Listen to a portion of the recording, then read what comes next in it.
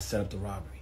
And then when they caught, the 2 out of the 3 of the men that robbed my church, everybody got quiet. I need y'all to give me an opportunity. Give my attorneys. I have the best attorney in the world, in the country. I'm talking about Don Florio is my attorney, and she don't play no games with the bishop. And she's going to do what she has to do.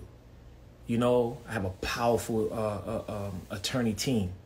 And also my civil lawyer who's holding me down, Brian Ponder, one of the best attorneys in the country and in the world, right? So more importantly, I got this man on my side called Jesus. And the Bible says, when God's before you, who could be against you? And I really want y'all to understand, listen, settle down. I know some of you guys are mad at me, and you don't even know why you're mad at me. However, I want you to just to do some research. Don't let media shape your mind. Y'all did that when my church got robbed. You did that when my church got robbed. Y'all allowed the media, y'all allowed what people say, y'all allowed the things that they brought up, y'all allowed everything to confuse you. Do your research. Some people been calling me about the other person that is in my indictment. And they say, Bishop, we're going to show the world who he is.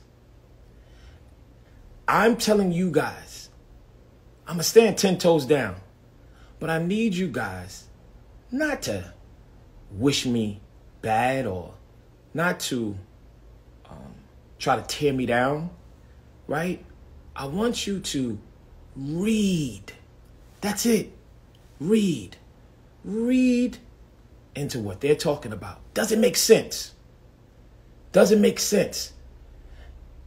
Does it make sense? So I want y'all to really stay focused in this season. Stay firm in this season. And we have to understand that we have a purpose, we have a process, and we have a promise. I'm living my purpose. I'm going through my process to enter my promise. And I want you guys to allow me and my family to have peace, right? When you guys thought I set up the robbery, I was getting inboxes. They wish my kids died, this, that, and all these heinous things. And, you know, I want you guys to be careful what you say about Bishop. Be careful. The Bible says in Psalms 105:15, touch not my anointed and do my prophet no harm. Now, I get it, y'all. A lot of you might not like me because you don't understand me. But I want y'all to give me an opportunity. Give me a chance. Give me a chance so that you guys can understand who Bishop Whitehead is, right? A man of excellence, a man of integrity. And if I wasn't a man of God, the enemy wouldn't be fighting me like he is. So I want you guys to keep me in your prayers. And also, I'm not listening to the noise. Y'all did that to me before. All of the bloggers and the vloggers and everybody with their own way of telling the story, right? That don't matter to me. I'm not giving you no light. I did that before.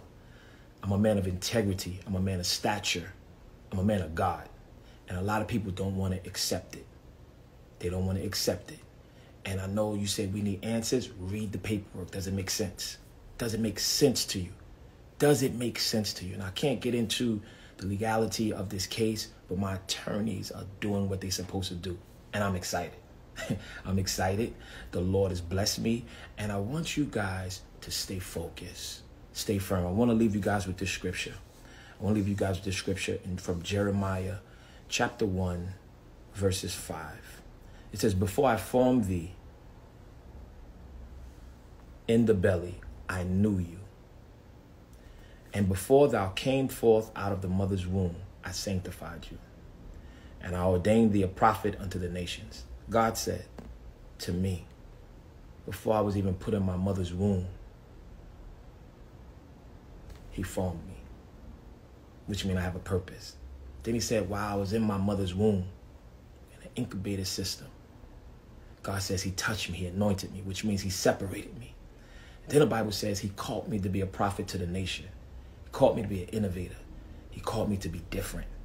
He called me to be a trendsetter. And if I say 10 toes down, I got to be 10 toes down.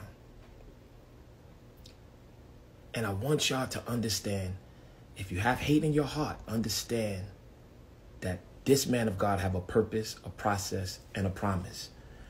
The Bible then goes on in verse 6, says, then said I, Lord God, behold, I cannot speak, for I am a child. You see, sometimes when you stand in the midst of a storm, you feel like a child. You feel nerve-wracking. You feel that you can't move forward because the world seems that they're against you. The Bible goes on and says, but the Lord said unto me, say not, I am a child.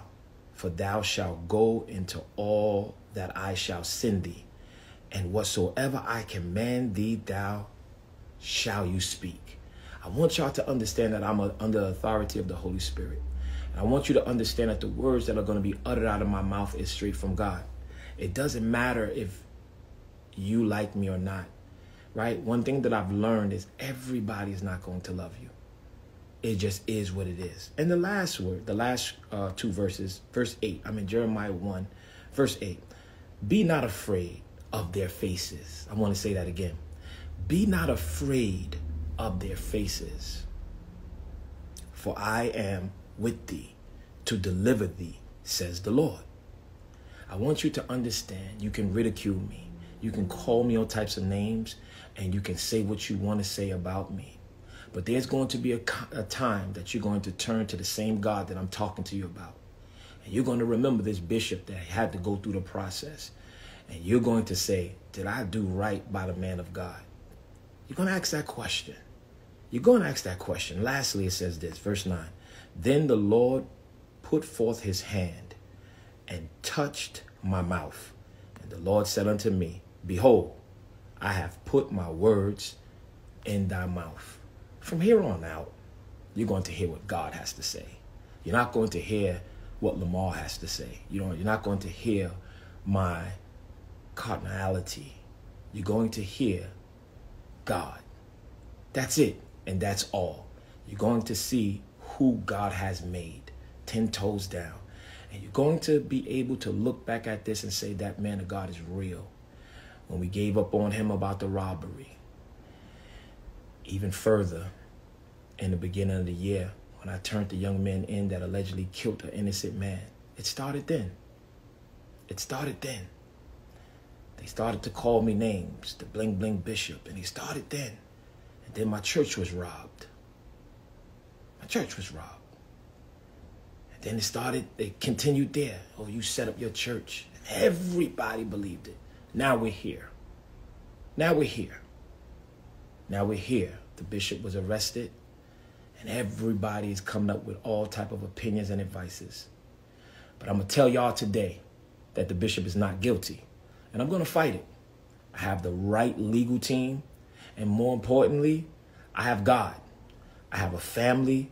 My church family is strong, and I want y'all to understand this smile ain't going nowhere. 10 toes down. Thank you, guys. God bless you. I love you guys. Ain't nothing changed. I'm still the same bishop. I'm still the same bishop.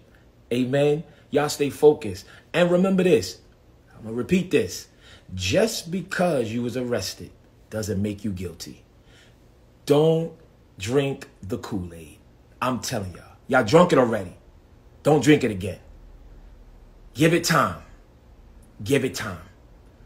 Older lady, one of the mothers of the church told me, Bishop, when they lie on you, just know that the truth is putting on its shoes. Y'all stay tuned to this mysterious people in my indictment. And they said, a lot of people called me and said, you know what? We're going to show the world who they are. And I want y'all to really pay attention to the attack on the man of God. Amen. Pay attention, y'all. Pay attention. And don't cast judgment on me. Let it take its course. God bless you. I love you guys with the love of Jesus. Y'all stay focused. Y'all stay firm. 10 toes down. Bishop Lamar Miller Whitehead. Thank you so much. Y'all keep praying for me. And please allow my family to have peace. We have holiday. We have Christmas. You know, and it's not ironic that they did this during Christmas week. They arrested the bishop during Christmas. Everything makes sense for big publicity. I love you guys. Thank you guys so much. Y'all make sure y'all follow me. I'll be preaching this week and nothing's changing. I'm pushing forward. I love you guys. And all my guys that's in the community from the streets that's been reaching out, I love you guys, man. Everybody that's in the lawyers, the doctors that know me, everybody that's been reaching out, I love you guys. 10 toes down. I accept what God says.